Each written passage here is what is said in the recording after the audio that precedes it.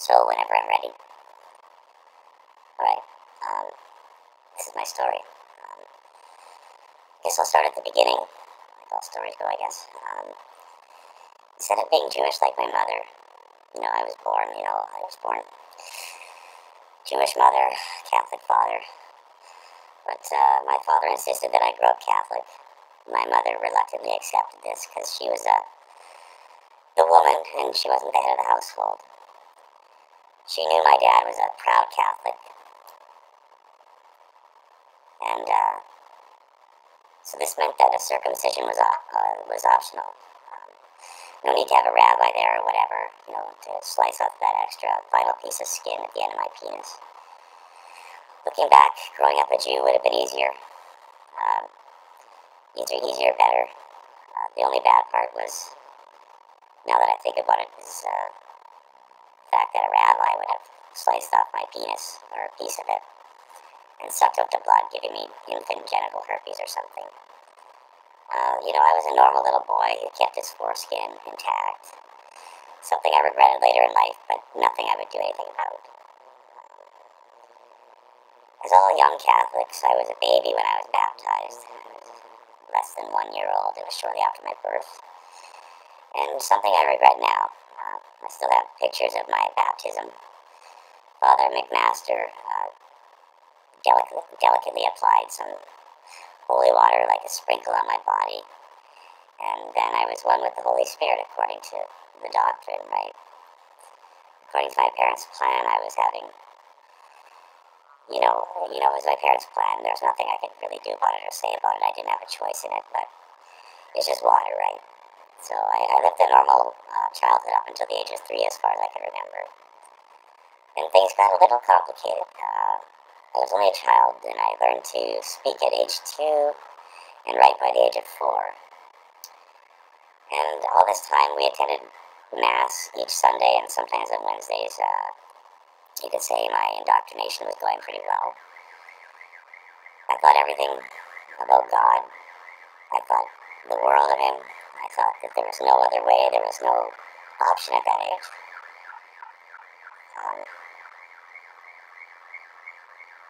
I don't know. I just wanted to please my parents and please the priest in any way possible. And Father McMaster was a very kind man. And by the age of 6, he asked me to become an altar boy. I was scared at first because my parents, I was scared at first, but my parents insisted that everything would be all right. By the age of 7, I had met all the nuns in the congregation. I knew them pretty well.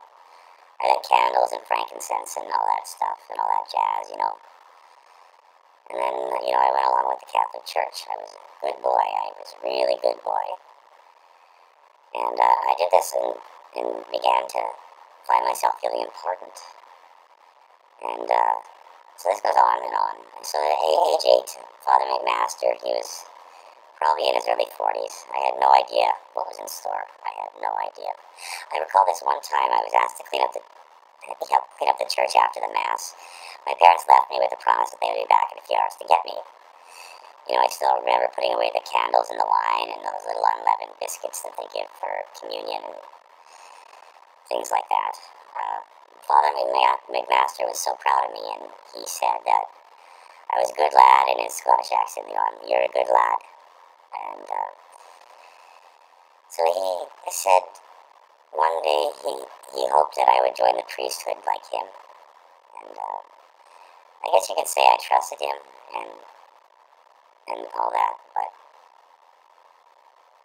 that would be cool if I became a priest, so to speak, cool, so to speak. Things went like this for the next few years. By the age of 12, I was the 3rd oldest altar boy. I helped the other ones guide the younger boys, the way I had been trained. At the age of 12, when I was more mature, McMaster said he had a present to give me. I was kind of curious, right? Because he'd never given me a present before. It was a Game Boy with a Tetris game.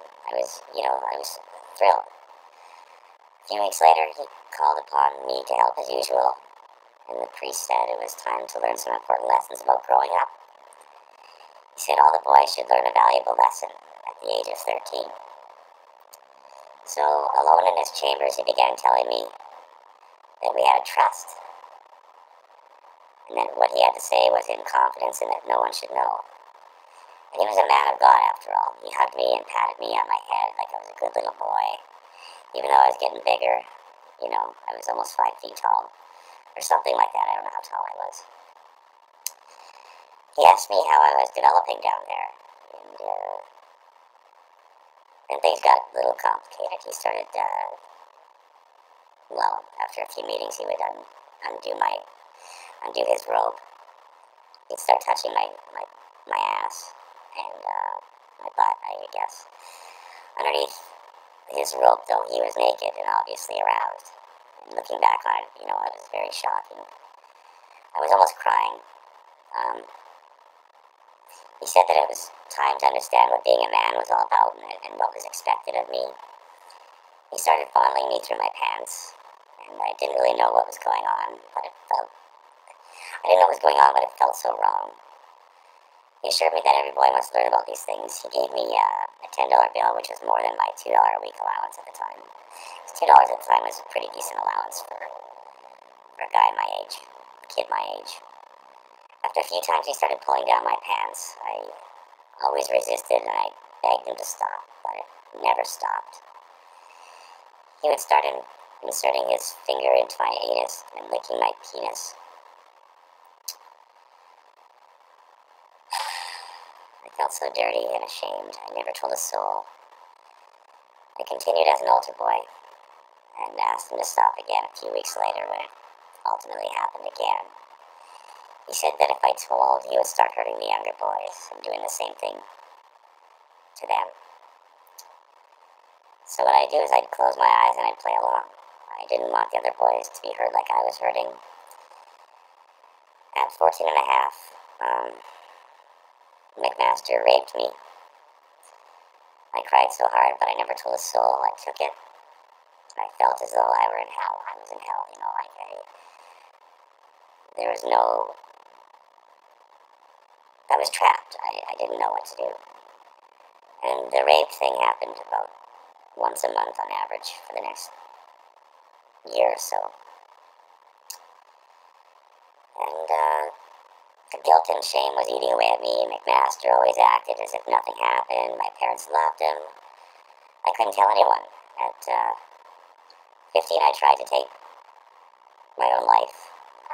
I took too many of my mom's, a whole bottle of my mom's antidepressants. I don't know what they were, but I thought that would do the trick, but I guess I was wrong.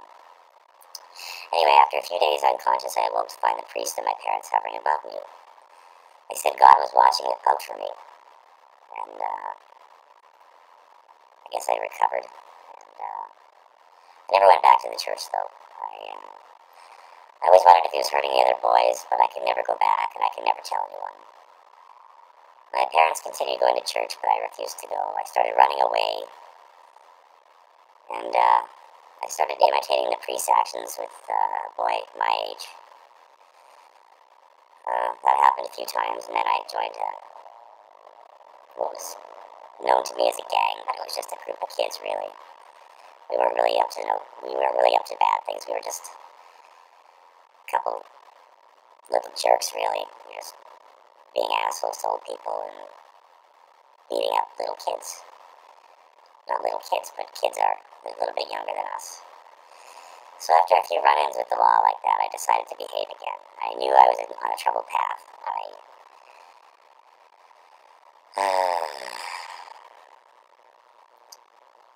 I'm glad I never did drugs like my friends did. I ended up graduating with honors from my high school, and I always carried a pain in my heart, a sinking feeling in my chest. I wasn't gay or anything, but I was definitely confused about sexuality and all the confusion caused by the priest. I just didn't know what to do. And I never spoken about these things before. I'm older now. I'm married with a daughter, Emily. My wife. She's awesome. She's my pride and joy. I decided to raise Emily outside the church. In fact, after much searching, I no longer believed in God, but my wife still does. Anyways, that's my quick story. I never did confront the priest. I never spoke out till now. Well, till recently. I felt guilt that I hadn't told anyone about Father McMaster. Because he had likely done the same thing to other boys, and in fact, I know he did. And I did file a complaint recently, like I just said. To make a long story short, he was caught in the act by a younger, more honest priest. Or so the rumor goes. So that's the story of the priest who touched me. And I always wonder what happened to him, where he is now. Is he in jail? You know, and if I believed in God, I'd be praying for all those boys that he touched. And to this day, I still feel great shame. But I'm a happy person now. That's my story.